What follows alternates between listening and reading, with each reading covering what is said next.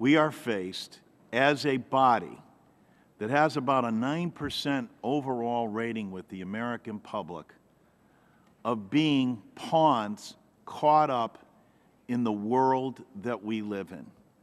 The whole system of campaign finance is a cesspool, and it needs to be drained, and it's going to need a bipartisan effort that focuses on disclosure, amending the Constitution to protect those very constitutional rights that everyone has talked about, to reform a system so that every member of Congress isn't spending most of their time chasing money over the phone instead of spending time in committee dealing with issues, and empower people to vote, which is also the real issue here in campaign finance, of making sure that every American has the right to vote.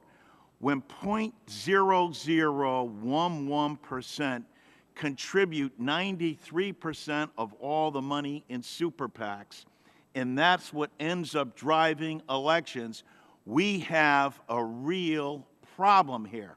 It's one that we paper over because of what that famous songstress Laura Nyro once said: money, money, money.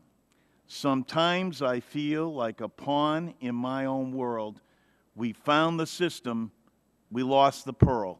We found the system here. Everybody knows how to go out and raise money.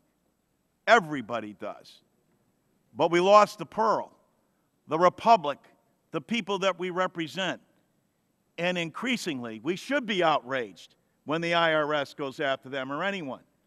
But we should be equally outraged with how this great government of ours, this great republic, has become bought and sold by the special interest. I yield back.